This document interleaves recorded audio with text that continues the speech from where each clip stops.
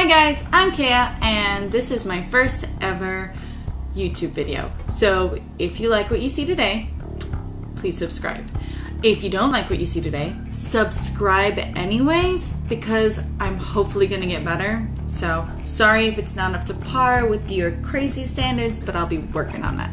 So basically, I'm a mobile gamer. I play games like Clash of Clans, Gods of Olympus, Titan Empire, Clash Royale, and a couple others which I won't name because they're still kind of on a trial basis, so we'll see how that goes. I wanted to talk today about Clash of Clans, which has been a game that's been around for a really long time, versus Gods of Olympus, which is a brand new game that came out recently this year. In fact, it's so new it hasn't hit Google stores just yet.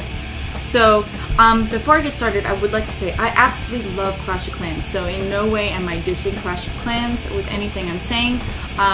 It's just comparing the two games. But basically, when Clash of Clans came out, people have made lots of games that are very similar to Clash of Clans. So when Gods of Olympus came out, immediately it was compared to Clash of Clans. Oh, this is just another Clash of Clans game, blah, blah, blah, blah, blah.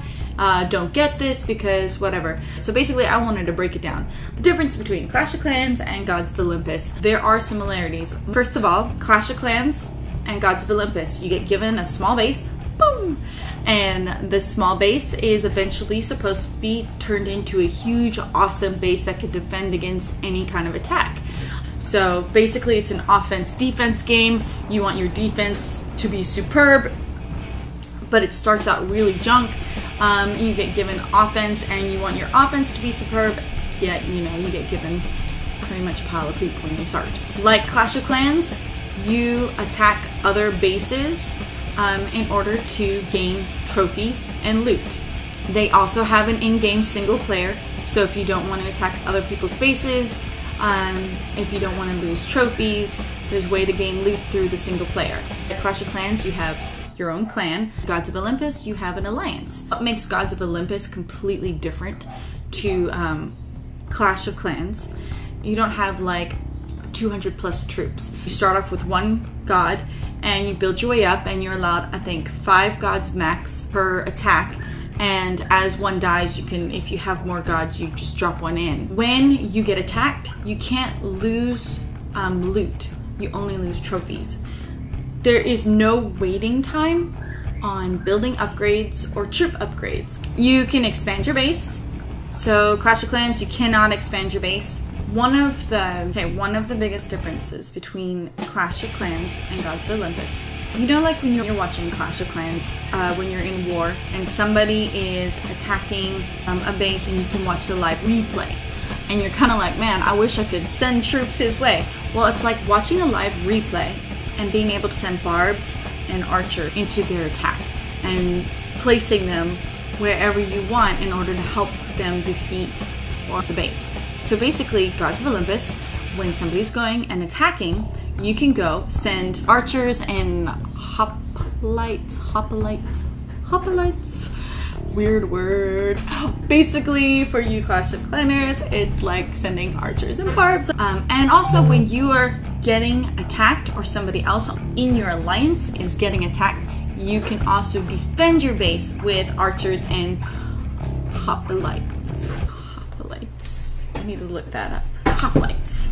Hoplites are like barbs, okay? Barbarians. When you're getting attacked, you can send hoplites and archers to defend your own base or somebody else's base. It kind of like pops up on there like when somebody's getting attacked. Another thing that is completely different, when you are attacking in Clash of Clans, you're trying to get a 3-star. So pretty much if you attack 50% of the base, you get a star. If you attack the town hall, you get a star or 2 stars if you did the 50. And then you only get 3 stars if you get everything in the base. Where Gods of Olympus is different is you do not have to attack the entire base. All you have to focus on is the temples. Okay, so now that's been said, there are things about Gods of Olympus that I do think they could make their gameplay better in. Is an edit mode. Getting attacked while you are in the middle of editing your base just really sucks, because it's just like, because it is you're pushing for trophies, you lose a bunch of trophies if somebody decides to destroy you while you're in the middle of, you know, all your temples are spread out, there's no defense, you've sold everything, and it's just like open target, boom, boom, boom. They take all them trophies that you worked hard to get. A short shield would be really nice. A lot of people would really like a global. I think global is amazing. And I think the only reason why people don't like global is for 2 reasons. Number 1, they never chat, so there's no need to have a global because they're just antisocial. Number 2, they had a bad experience on global and maybe got bullied. I mean, that's a really good reason to not like global. Meeting people, talking to people, it's a great way to get your alliance out there. It's a great way to recruit people. We have an amazing alliance. I am in a pretty amazing alliance. We are number 8 in the world right now, Gaming with Nick. And yes, Gaming with Nick. He is a YouTuber. He is amazing. Being part of the leadership team in that alliance, there are some difficulties. One of those things is keeping track of active people. Gods of Olympus has a system where you can rack up assists. Something that would make that would really help Gods of Olympus is a way to reset assists. Even though we are a top alliance, it's very hard to figure out who's active because some people are just not chatty. It already shows you how many assists people have from when they join the alliance, but there's no reset. So somebody could rack up 400,000 assists, but then randomly decide to stop playing, and we would never really know unless they told us, because we're just seeing a really huge number of assists and that doesn't really do anything. So I think it'd be really beneficial for those of us who are trying to run active alliances and get rid of the inactives if Gods of Olympus had a system where once a month basically everybody's assists reset to 0. And I know some of you probably are gonna hate that I just requested that because you're all about the fact that you racking up these assists. Hate me all you want for requesting that, but I really think that that would really help us keep track of active players versus players who randomly have decided not to be active. And one of the things that people always complain about is when you are attacking, there's no next button on the multiplayer. Sometimes you get faced with a base when you are under easy, and there's just no way you can, that is not an easy base. That is like hard, and there's no way you're going to win that base. You know, especially if you know you're attacking during a time when people are sleeping and you don't have that many assists, and you get given a choice that's like, I mean, there's no opt-out button. It's like, you're attacking this or you lose trophies. Bam! Pretty much, that is my comparison. Gods of Olympus versus Clash of Clans. Pretty much Gods of Olympus versus Clash of Clans. I absolutely love Clash of Clans. I play it all the time. I think it's amazing. I'm a part of an amazing clan. Gods of Olympus is a completely new game, completely new idea, way of playing this type of strategy war game, strategy war mobile game, and I absolutely love it. I think it's amazing. I think it has so much potential. It is so new. There are so many new tweaks that they're working on, little things, and it's really a fun game. Anyways, I really hope you enjoyed this video. I'll be doing more gameplay stuff. I just wanted to pretty much get this one out there. I'm still working on how to use this equipment, and I hope you thought it was awesome. If you did, please subscribe. If you did not like it, then subscribe anyways, because it's just gonna get better, okay? Like, totally. Anyways, you guys have a good one. Peace out.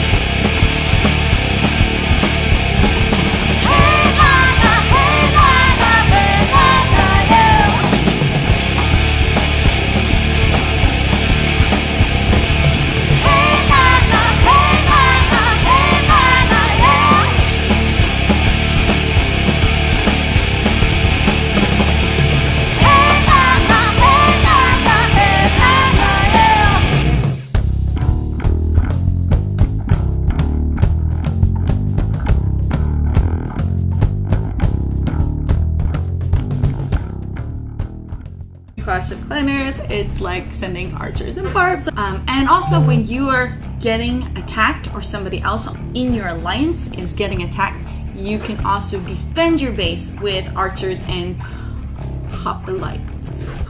Hoplites. I need to look that up. Hoplites. Hoplites are like barbs, okay? Barbarians. When you're getting attacked, you can send hoplites and archers to defend your own base or somebody else's base. It kind of like pops up on there like when somebody's getting attacked. Another thing that is completely different, when you are attacking in Clash of Clans, you're trying to get a 3-star. So pretty much if you attack 50% of the base, you get a star. If you attack the town hall, you get a star or 2 stars if you did the 50.